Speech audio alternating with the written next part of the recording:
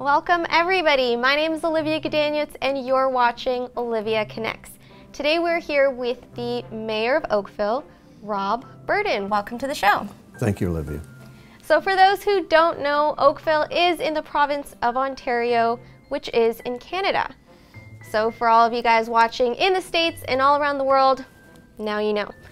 Oakville was also ranked the #1 place to live in Canada, which makes me super happy because I just moved here. Oh. So I'm sure that makes you super happy as well. Well, you have very good judgment. I've actually never heard anyone say anything bad about Oakville, which is why I want to ask you, what's the biggest challenge Oakville is facing right now? And how is your education and everything that you've learned help you run this city? Oh my. Well, I know, it's a loaded question. I think everything boils down to keeping Oakville the greatest place to live might be the #1 challenge. I believe that in life you always have competition, and if you aspire to be #1, that means you've got to run harder, work harder, and keep your head on a swivel, as we say. I like that mentality, absolutely. And how has your education, I guess, influenced how you make decisions here in the office? I'm not sure education is a prerequisite to be mayor. Okay. If you look at I'm the 38th person to be mayor of Oakville, and I don't think any two have had the same education. And so I think it's safe to say that anybody can aspire to be mayor. In Ontario, the law is that you only have 3 or 4 really basic criteria you have to pass in order to be eligible to be mayor. The first one is you have to be 18 or over. Check. The second is that you have to be a resident and a citizen. So check. Check. Of Ontario? Of Ontario and Oakville. Okay. Well, of Oakville. Citizen of Canada and resident of Oakville. Mm-hmm. And then the third one is the tough one. That's what separates the grown-ups from the kids. You can't be in jail. Okay. And check in your case. We're definitely we're here, so yeah. You have to be eligible to vote.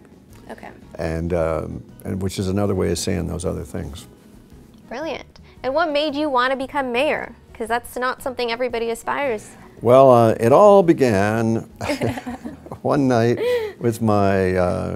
So I was a hockey dad, and we would take our kids out of town to tournaments, and we would come back, drop the kids home, and then we'd get together for a little moment of relaxation, and we would always say, why don't we have stuff as good as they have about wherever we had been?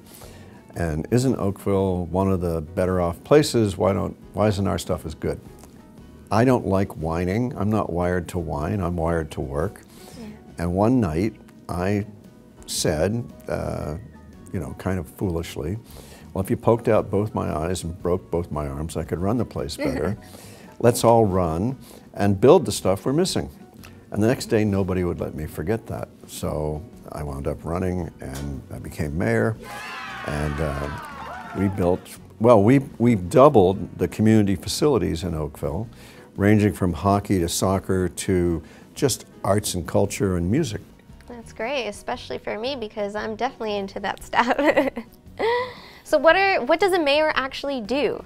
And when I was elected, I called my lawyer who'd done all my corporate stuff with me, and I said, well, you've got the biggest law firm in the country and you have a huge municipal law department. Why don't you review all the legislation that has anything to do with mayors, and I'll come in a couple of weeks and you can brief me on all my powers.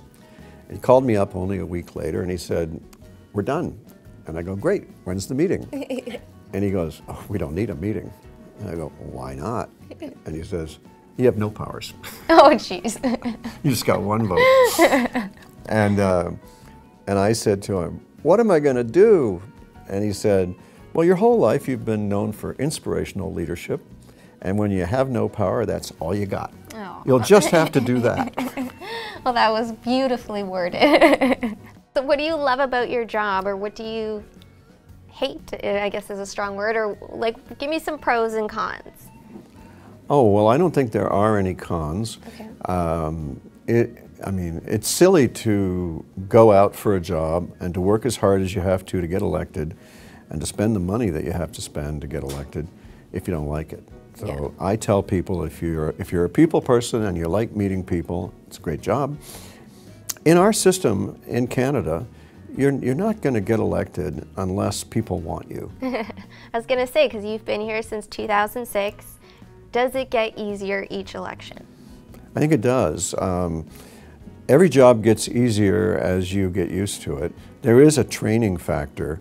In a corporation, we would say that, you know, when you hire somebody, you're investing, the company is investing its time and resources in training and developing the person they hired, no matter who, no matter what the job is. And, you know, the people that you have working for you are, can I suggest, your most valuable asset?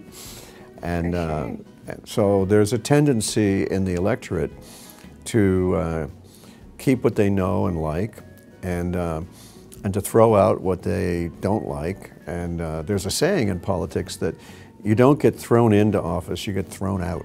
Ooh. I like that one. So I noticed when walking into the room that you have an autographed photo of Obama. Care to elaborate? I have that because my daughter Rachel, who was the instigator of YTV, later in life when she grew up, went to work for Obama in the White House, and she got that for me. That's incredible. So family and politics. Well, and he assigned her to the Lucky 13 member task force that wrote the famous Health Care Act. And she now works as a health policy consultant in Washington and gives advice to hospital corporations and doctors corporations and HMOs and all of those about how to use the Health Care Act that so far they haven't figured out a way to kill. Well, you must be a proud father. Well, I am a proud father. Now that you're a resident of Oakville, you need to learn a saying. There's a special saying in Oakville. Yes, teach me. And this was invented by former Mayor Harry Barrett, who passed at the age of 93 last month. And this is what he taught me to say, and everybody else who ever heard him. It goes like this: Oakville is a city that calls itself a town and acts like a village.